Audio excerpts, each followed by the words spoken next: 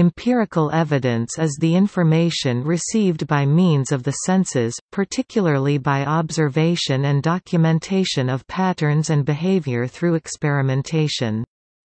The term comes from the Greek word for experience, empiria. After Immanuel Kant, in philosophy, it is common to call the knowledge gained a posteriori knowledge in contrast to a priori knowledge.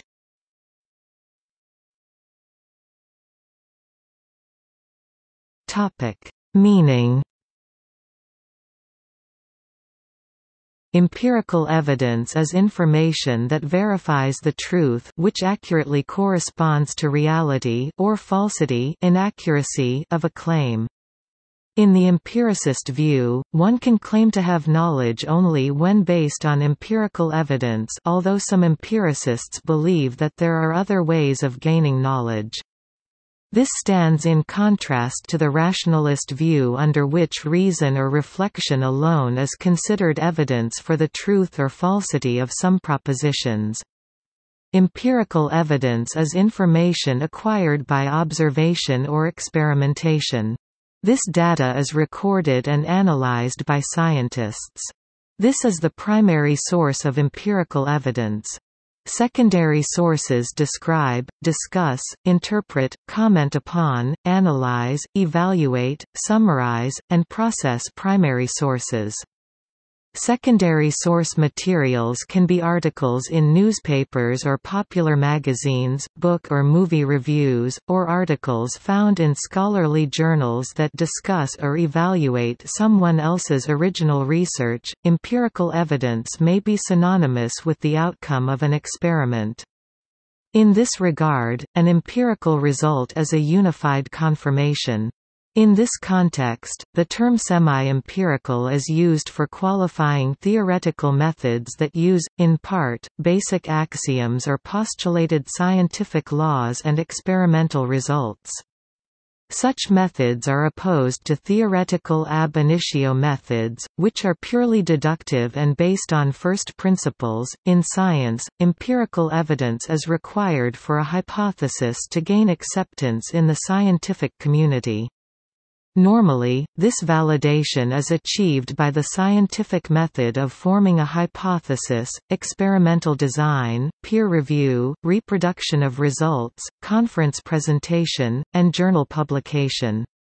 This requires rigorous communication of hypothesis, usually expressed in mathematics, experimental constraints and controls expressed necessarily in terms of standard experimental apparatus, and a common understanding of measurement.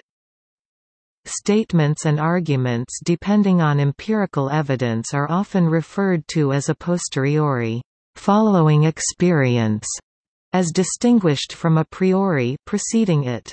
A priori knowledge or justification is independent of experience, for example, all bachelors are unmarried, whereas a posteriori knowledge or justification is dependent on experience or empirical evidence, for example, some bachelors are very happy. The notion that the distinction between a posteriori and a priori is tantamount to the distinction between empirical and non-empirical knowledge comes from Kant's critique of pure reason. The standard positivist view of empirically acquired information has been that observation, experience, and experiment serve as neutral arbiters between competing theories. However, since the 1960s, a persistent critique most associated with Thomas Kuhn, has argued that these methods are influenced by prior beliefs and experiences.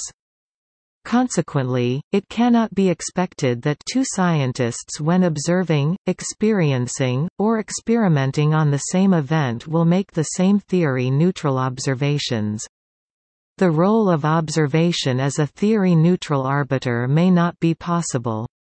Theory dependence of observation means that, even if there were agreed methods of inference and interpretation, scientists may still disagree on the nature of empirical data.